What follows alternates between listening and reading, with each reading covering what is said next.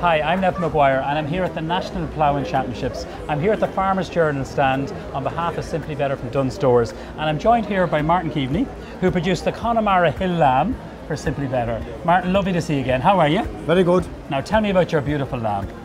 Well, this lamb is basically from the west of Ireland, from the PGI region, stretching from Galway Bay as far as Clew Bay, all west of the Connaught system. The lamb is produced there from, say, late March until the end of April. Now, after that, the lamb is turned out to the mountain, and there it is left to feed on the natural herbs and grasses for about 3 to 4 months. And Martin, can I ask you, you said something there, the PGI. Tell me what that means. This is this logo here. What does that mean for consumers? That is a protected geographical indicator. That means that all lamb is produced within that particular region, west of the Connaught system. For me, the secret of the flavour of the lamb is what it feeds on is very important. Absolutely critical. It's the herbs and grasses that give the lamb its natural taste. And it is a natural lamb. It does not grow at any great pace. It's slow to mature and has a very good texture.